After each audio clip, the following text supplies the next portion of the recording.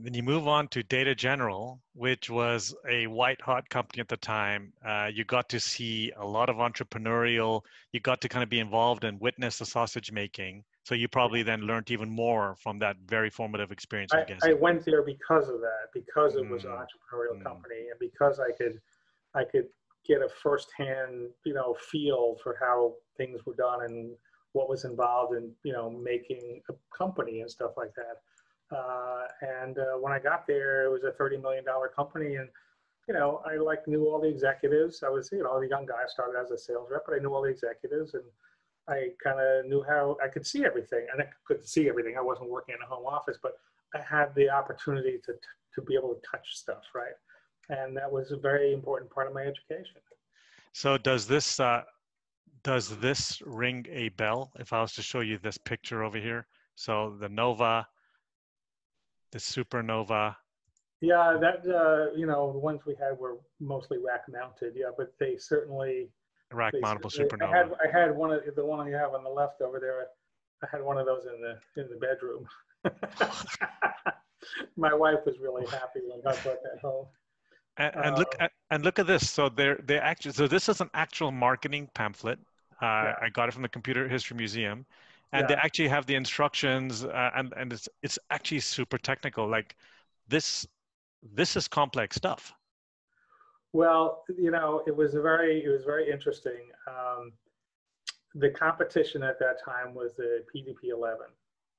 And so we would go in, and the business was an OEM business. You basically, get someone to design it into their doodad, whatever it was. I mean, CT machines, voting machines, things like that. So every time they ship one, you ship one, kind of thing, Yeah, right? yeah. And we would go and compete on those deals. And the principal competition that we had, the essence of digital PDP-11, and the essence of a Nova was that the PDP-11 was a 12-bit machine and the Nova was a 16-bit machine.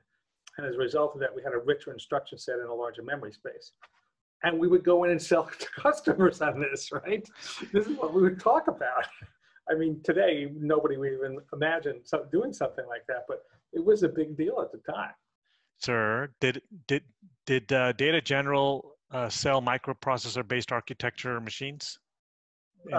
Later on, originally not. Originally, a processor was a 15 by 15-inch board, right? And over time, they had it wasn't even a system on a chip, but they basically put the CPU, the Nova CPU, they called it a micro Nova, on a chip. But they were losing to Intel at that time in terms of that part of the market. Right, because these are kind of vertically integrated computers. You couldn't really innovate much. And I remember the first time I read about an 8080, which was the first Intel chip that was, had meaning as a microprocessor. Yeah. And I came away from it and I said, the world's going to change. And I went back to Data General and I said, we're going to lose in this part of the business because of this stuff. The world's going to change. And they didn't want to listen to me because I was a young sales district manager. And what the fuck did I know? Excuse the French.